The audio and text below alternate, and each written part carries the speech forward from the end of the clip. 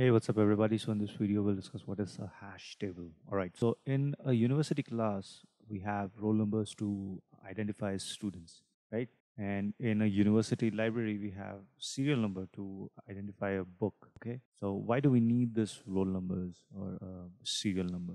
Because obviously, because one, to uniquely identify a student or a book, and from a storage perspective also it makes sense. A book's name can be a string of, from can be a string of two characters, or it can be a string of, I don't know, 32 characters. Okay, right? Let's say a 4-digit integer or a 4-digit number, or it can be, or depending on how many books you have, or also, and also depending on the kind of hash function you're using. What is a hash function we'll discuss in later videos. So that common ID along with its associated element is stored in a hash table. So let's say 4120 is the hash value for the book, to a book, deep work,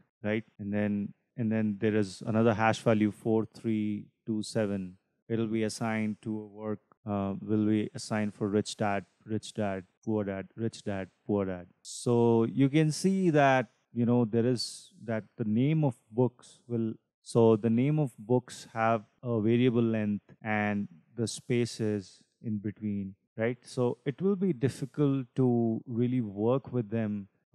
So it will be difficult to work with the data if it has so much of variation, right? So that's why we assign it to, so that's why we use a hash function where we input the data and it returns a value, right? Which is later stored like an index here, right? And then it points to the actual input data which we inserted in the hash function in the first place. Okay.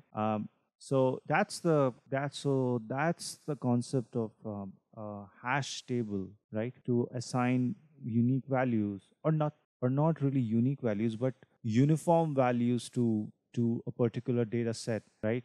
So that it can be identified, so that it can be used, so that it can be accessed, or used without a lot of variation in the length, or the type of data it is, right?